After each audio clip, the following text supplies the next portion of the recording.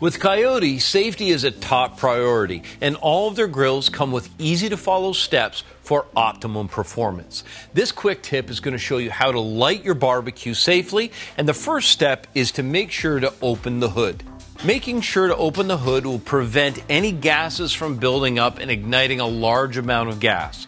Now, when lighting the Coyote barbecues, they have a very unique lighting system that allows you to strike at the same time you're turning the knob. The piezo ignition system simply lets you turn, it strikes the ignition, and your burner should be rolling. The S-Series comes with 3 main burners, which can all be ignited by turning counterclockwise and simply striking.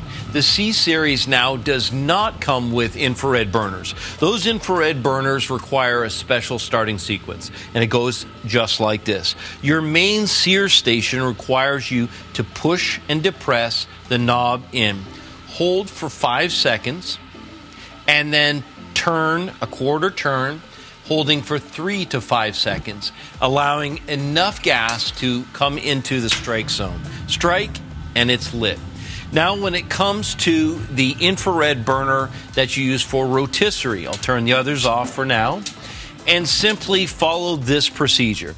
Press and hold for 10 to 15 seconds. Make a quarter turn, allowing some of the gas to fill the ignition area, and then strike. Now, if for some reason your burner doesn't light on the first time, you can try 2 more times for a total of 3.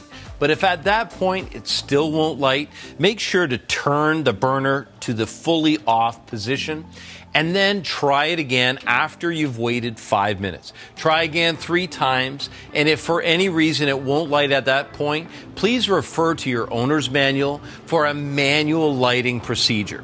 Do that to get it rolling. Now, if for any reason you cannot get it lit whatsoever, you can always call Coyote and you can talk to one of their technical experts. They'll be able to get you the help you need.